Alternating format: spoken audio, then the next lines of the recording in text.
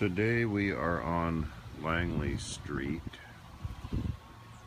digging beside a house. It's about 45 feet or so, and we got some big cracks happening by the windows. You can see one there, another crack there, getting water coming in. So we're gonna blue skin it and also just dig beside the footing a little bit and put a weeping tile in. The plumber's here now to disconnect the air conditioning unit.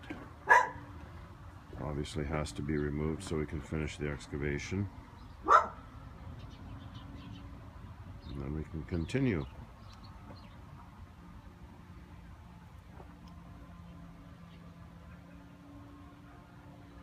When we backfill this, we'll be using rock on top of the weeping tile, then mostly sand, and then just capping the top with some clay.